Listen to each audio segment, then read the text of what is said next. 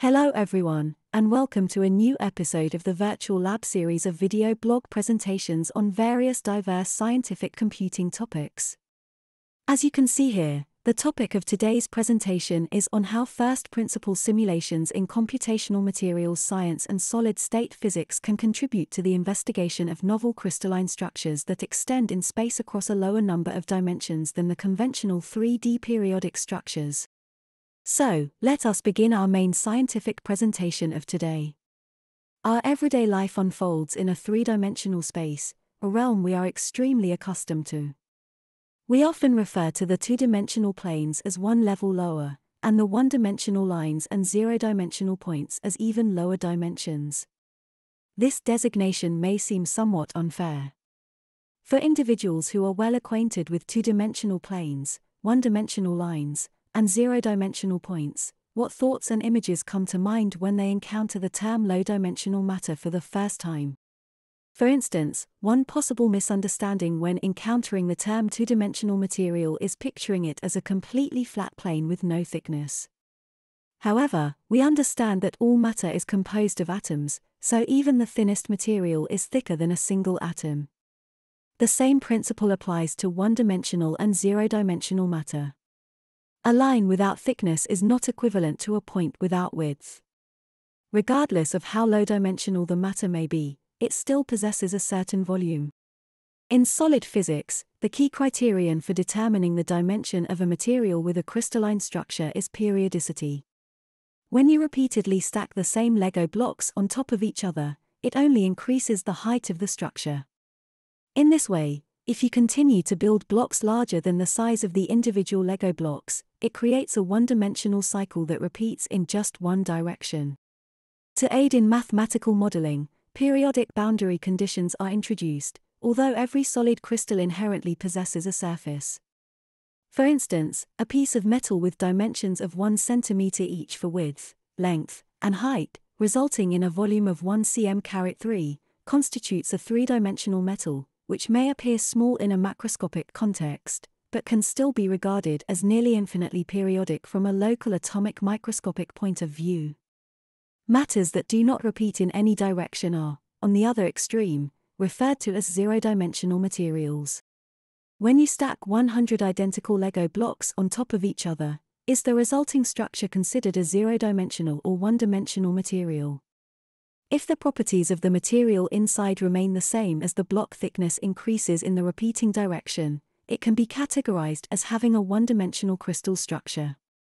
On the contrary, a two-dimensional material exhibits two-dimensional periodicity, as a single unit repeatedly appears in two directions. Carbon, a well-known element, exhibits allotropes with diverse dimensions. Among the low-dimensional materials are soccer ball-shaped fullerenes, also known as buckyballs, which belong to the zero-dimensional category and consist of 60 carbon atoms. Carbon nanotubes fall under the one-dimensional materials with repeating periods, while graphene is a two-dimensional material with repeating patterns. On the other hand, three-dimensional materials encompass diamond and graphite. The era of researching two-dimensional materials has commenced, starting with graphene, which is a single layer extracted from graphite and arranged in a stacked structure. Other materials, such as hexagonal boron nitride, HBN, stannine, germanine, and silicene, possess a monoatomic layer structure akin to graphene. Additionally, there are transition metal chalcogen compounds, TMDs, composed of 3 atom layers, slightly thicker mean, a material with carbon or nitrogen bonded to a transition metal, all of which are under active investigation. The first principle calculation method significantly contributes to research in discovering new two-dimensional materials. The first step in initiating the first principle calculation of a crystal structure involves establishing the unit cell, which acts as a repeating unit. When dealing with three-dimensional materials, the presence of 3 linearly independent lattice vectors, regardless of whether they are principal lattice vectors or not, poses no concerns. However, when performing calculations for two-dimensional materials, three-dimensional unit cells are still employed. This introduces a degree of freedom in determining the size of the lattice vector in the third direction, perpendicular to the two-dimensional plane, where the crystal structure lacks periodicity, leading to ambiguity in its determination. It is essential to find the right balance, as an excessively short length may cause unintended interactions between neighboring images. On the other hand, increasing the length results in higher calculation costs due to the rise in the number of FFT, fast Fourier transform, grid points. Since certain two-dimensional materials, such as TMDs and mean, consist of several atomic layers with a certain thickness, it is advisable to set the lattice vector in a manner that establishes a gap, often referred to as the vacuum gap size, between adjacent planes. A suitable range for the vacuum gap size is around 12 to 20 angstroms, rather than directly focusing on the lattice vector itself. Meanwhile, the vacuum gap size not only influences the calculation time but also impacts the total energy of the material being calculated. As a result, it becomes crucial to maintain consistent calculations when comparing relative energies between different materials or determining the energy of formation after adsorbing atoms or molecules onto two-dimensional materials. Additionally, it is essential to bear in mind that while the absolute value of the total energy can vary significantly depending on the size of the unit cell, the difference in energy, such as relative energy or formation energy, tends to converge relatively quickly. This convergence applies not only to the vacuum gap size but also when conducting energy cutoff or K-point convergence tests. Lastly, special attention should be given to doping calculations when dealing with two-dimensional materials.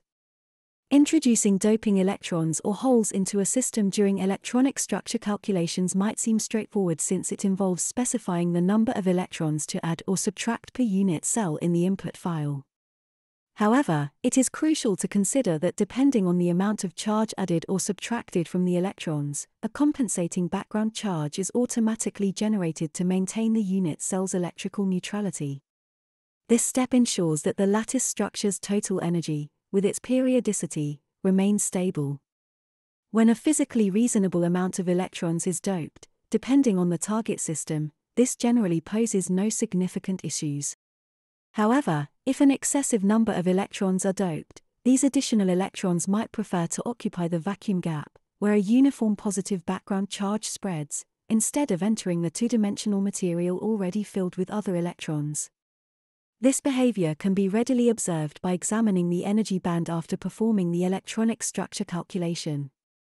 When comparing the electronic structure of undoped and doped materials, bands with S-like characteristics, i.e., energy levels that increase in a parabolic form from the zone center towards the zone boundary, may emerge near gamma points. Nevertheless, it is essential not to hastily conclude that a new state has arisen due to doping, as it could be embedded within the existing comfortable vacuum gaps. A straightforward method to verify this situation is by visualizing the charge density and identifying the spatial location of the state. For undergraduate students new to low-dimensional matter research, here are some essential points to consider regarding low-dimensional matter and first-principle calculations. A beneficial study would involve comparing the energy bands obtained from the tight-binding model in a straightforward system, like a one-dimensional grid or a two-dimensional square grid, with the results obtained from first-principle calculations. This comparison will help gain a better understanding of the properties and behavior of low-dimensional materials. This brings us to the conclusion of our presentation. Many thanks for your attention. This presentation was provided in partnership with Virtual Lab, the company behind the development of the Materials Square online platform, for executing atomistic materials and chemical computations directly on the cloud. We therefore recommend to please give a try to the Materials Square simulation platform by visiting its corresponding website at www.materialsquare.com, or more shortly matsq.com, as noted in the present slide, or alternatively also in the video description below. Furthermore, please do not hesitate to contact us by email, as also shown here on this slide, in case you would like to obtain further information on the various R&D services and solutions for materials and molecular modeling applications that we can provide at Virtual Lab. Many thanks again for your interest and your consideration.